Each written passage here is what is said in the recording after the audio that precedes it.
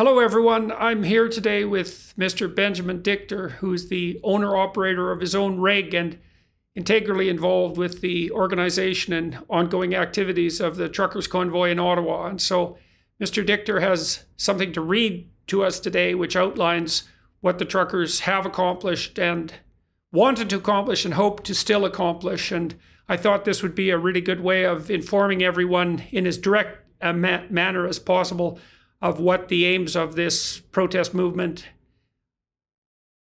what are the aims of this protest movement. So, Mr. Dichter, thank you for being willing to talk to me, and I'll let you say anything you want and also take it from here. Okay, thank you, Jordan. And so we just prepared a statement that can really solidify some of the basics so nobody's confused. So I'm going to read exactly what our statement is. The Freedom Convoy is a peaceful and loving demonstration based on the principles of unity and respect for all Canadians. We have come to Ottawa with two very simple demands. One, the government end all COVID mandates. And two, the federal government remove its digital COVID tracking app called ArriveCan as a requirement to re-enter Canada. We have not anticipated the thirst for freedom in all Canadians after 2 long years of restrictions and harsh lockdowns, which in the minds of sensible Canadians are not in the spirit of the Charter of Rights and Freedoms and our esteemed Constitution.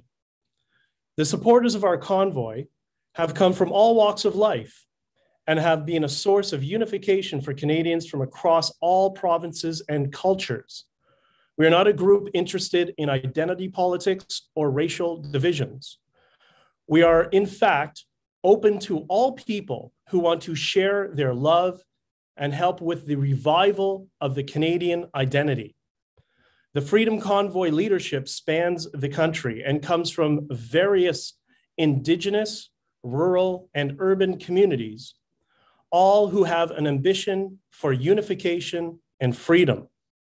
Our demands have not changed from day one: end the mandates and end the passports. And we will all go back home to our communities and our businesses and help Canada heal from the COVID years. There have been many demands attributed to us that are not our demands, primarily from the legacy media. We do not want to overthrow the government. We do not want to remove any of our elected officials from power. That's what elections are for. We do not want confrontation with the good people of law enforcement. Within our organization and within our crowds, we have countless first responders and military veterans who are all proud of the Ottawa Police. We do not wish for military action. We want nothing other than for our peaceful and loving demonstrations, as well as our community outreach, to help inspire our fellow Canadians to have a voice and to appreciate the freedoms which we are fortunate enough to have and which many others in the world struggle to achieve. We also would ask that our political class and the legacy media tone down their rhetoric. The era of slander and indiscriminately labeling fellow citizens with pejoratives or as racists needs to come to an end. We need to talk openly and respect one another, but we cannot achieve this if our political class continues to behave in such an unparliamentary manner, while the legacy media attacks the very people they are supposed to reach.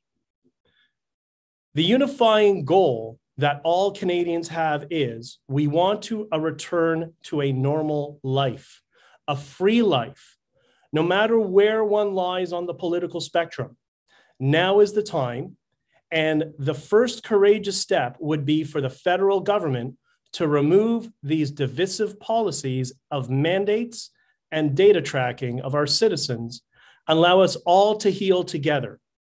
Peace, love, and unity is the future of the Canadian identity. Let's inspire the world to follow us on this journey of enlightenment. That's all. All right. Well, so that in a nutshell is what the truckers protest and the leaders of the truckers protest in Ottawa do and don't want. And that's as clear a statement as we're likely to manage and to receive at this point in time. So, Mr. Dichter, thank you very much for your willingness to share that and for your forthrightness with me and with your fellow Canadians. No, my pleasure. My pleasure. All right. Well, we can all pray for peace and stability and sanity to prevail. And with any luck, we'll get the country on its feet again and get moving forward as we all should. Indeed. Indeed.